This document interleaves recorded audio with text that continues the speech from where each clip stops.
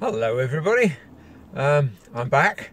I've had a couple of weeks off and that's been very helpful. 9 days at Grasmere in a cottage, which is quite funny really, because it's the same cottage that we were to have a holiday in March that I got 1 day of the holiday and then ended up having to come home and to isolate myself for 7 days.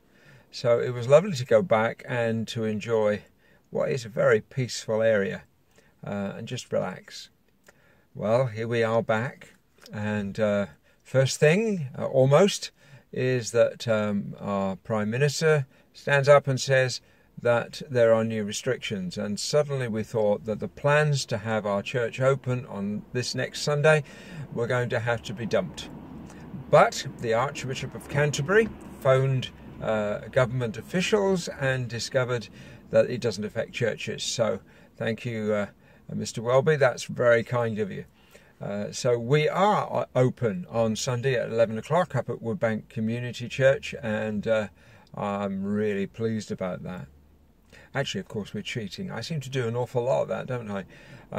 We're not actually going to have a service that's unique to just the church. We're actually going to show the online service to those who want to meet. One of the things we want to do is to test our systems, make sure everything is safe, that people know what they're doing, and it just seemed a great opportunity to do that. We may do that for a couple of weeks until we know and have worked out how we can put services online from the church, and that really is what we want to do in the end, so that what we started as a necessity to go online will continue, because we've made a whole load of new friends online and we don't want to lose you,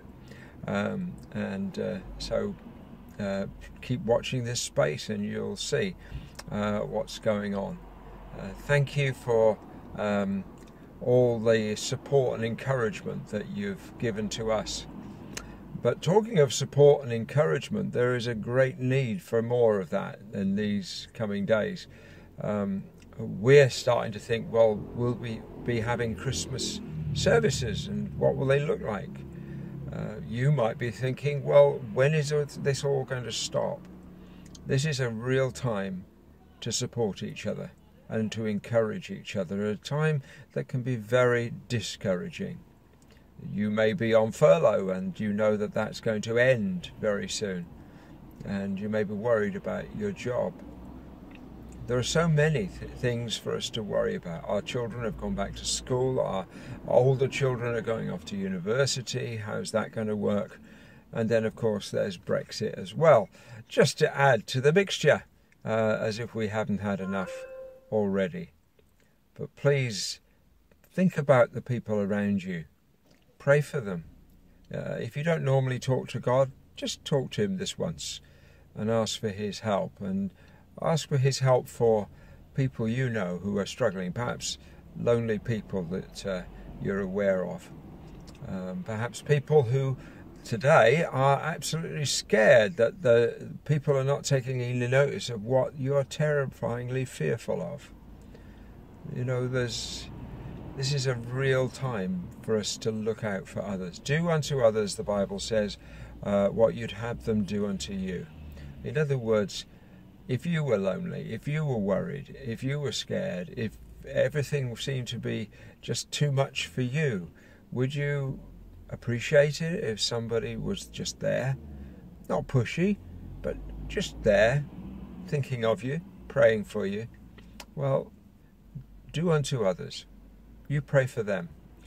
You encourage them. You smile at them. Oh, of course, that doesn't... If you've got a mask on, smiling doesn't work, does it? No.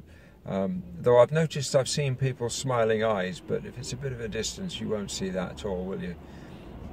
Thinking of that, be very aware also of those who struggle with these masks that we have to wear, who perhaps are asthmatic but feel the pressure to wear them, or maybe they're partly deaf and they rely an awful lot on lip reading and suddenly they can't. Be aware of that as well. I find that. And it's a struggle sometimes to hear really what people are saying. So be thoughtful. Somebody doesn't seem to understand what you've said. It's possibly that. So say it again, and just encourage one another. Anyway, here I am back up on holidays, long time till the next one. So we've got to learn how to just get on with things like everybody else. Lord bless you this week. The Lord encourage you. And just stick by him. He knows what he's doing. And remember what I said. You see people that are in need, pray for them. Ask God to bless them. Even if you're not normally talking to God, still ask him. Okay, I will talk to you again next week, and I'll tell you how our first opening service went and what we learned from it. Okay, have a good weekend. Bye.